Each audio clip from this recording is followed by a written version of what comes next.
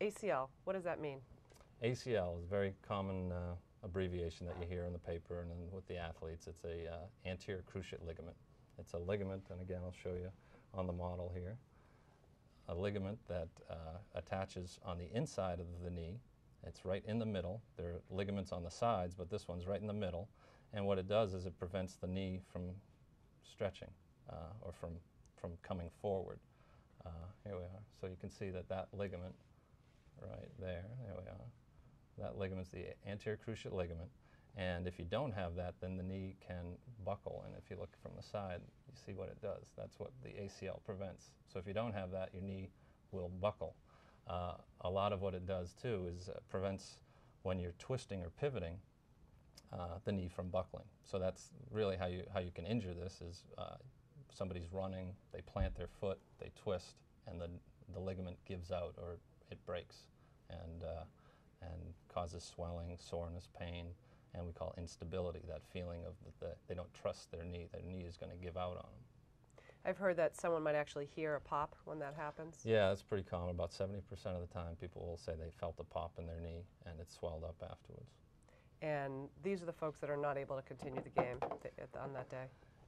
Right. This injury, as opposed to a cartilage tear, sometimes a cartilage tear pain can be moderate, but an ACL complete tear or rupture is, they're pretty much done right then. They have swelling. They're seeing their knees swell up right before their eyes, and they are not going to get back in the game.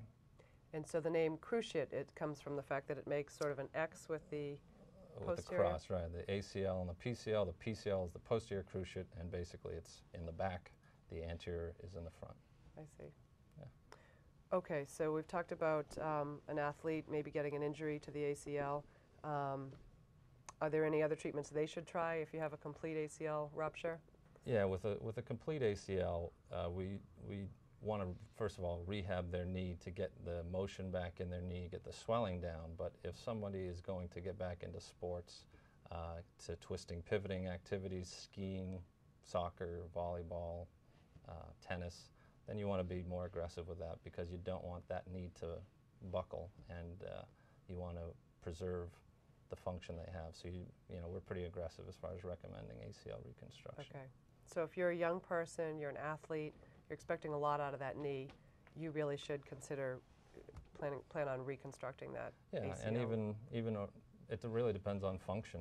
I've done a lot of people in their 40s and 50s who have had an ACL tear, and their knee it does not feel good, and they want to get back to playing their tennis and skiing, and those people we're doing ACL reconstruction to. Absolutely. Is the recovery similar to that of a cartilage tear surgery for the ACL? It is more extensive. There's a lot of swelling and more soreness than a typical arthroscopy. So there will be. It is on the order of more, of months as opposed to weeks. I see. But to get back into sports is usually 6 to 9 months is the standard. I see.